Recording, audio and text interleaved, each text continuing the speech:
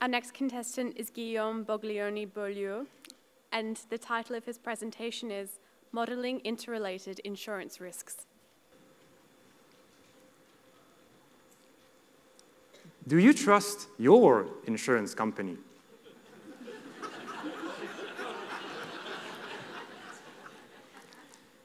I do mathematics, and it happens that my mathematics have applications for insurance companies. How? Well, for instance, when a catastrophe hits, everyone claims at the same time. But even insurance companies don't have infinite money. So, how much money is enough to cover everyone? I use mathematics to find the answer.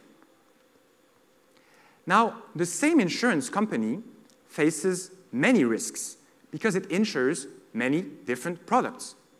Insurance for your home, your car, your business, your health.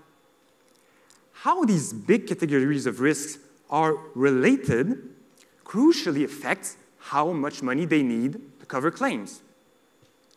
For instance, if good results in one category tend to compensate bad results in another, that is very different than if bad results happen all together across all categories.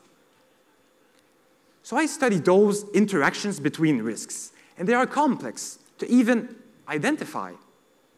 For example, you might first think there's no link between home insurance and car insurance, that it's impossible you lose your home and your car on the same day. This picture tells otherwise. So identifying these relationships is hard. Quantifying them is even harder, because these interactions take many, many forms. They change through time. They are induced by tons of factors: climate events, political changes, financial crisis. Existing mathematical models don't fully capture this complexity. So I improve the models to include more and more of these types of interactions. And in the end, my models more precisely answer the question we had in the beginning: how much money is enough to back up everyone? Insurance companies wonder how much money they should have to pay claims. All claims today and in the future. My research can improve how they calculate this, make it more precise, so that if this happens to you, you will get back to shore.